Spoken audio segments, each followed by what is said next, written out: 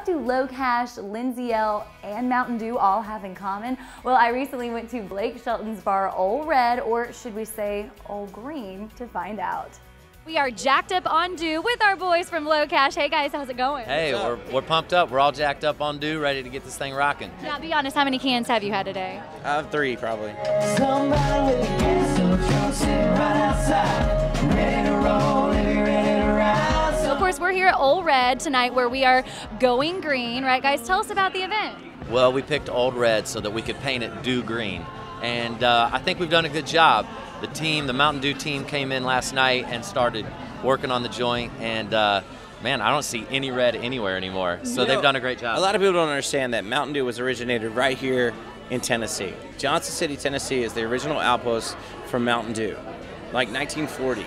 You know what I mean? So it's original, it's local. So it's you're a saying local Mountain Dew brand was made in Tennessee. right here. Turn it up and sing along. We all work till the daylight's gone. We all knock off the end around 5. Fall in love from a kiss on Friday night. And Chris is from Baltimore. I'm from Indiana, but LoCash was made in Tennessee. And we're blessed to be where we're at right now. We worked hard for this moment, and it's just going good, and we're just going to keep rocking at it.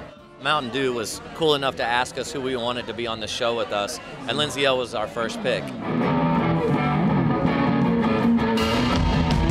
See, we're going green tonight. Girl, we are so going green. Ole Red is going green. It's like the Dew Mountain. This place looks like a Mountain Dew mountain. It's so awesome. And I must say, green is your color. You're rocking it tonight. Thank you so much. I mean, hey, I couldn't help but not have an excuse to wear neon green.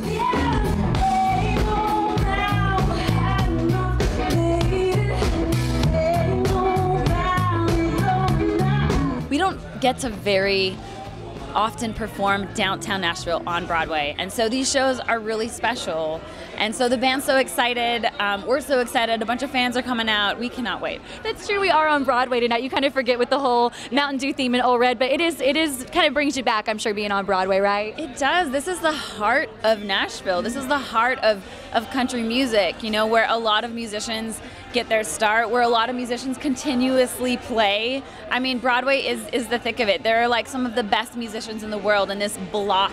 Enjoy yourself tonight here at this fun event. We're at Ole Red hanging out. Have fun tonight. Thank you, you too.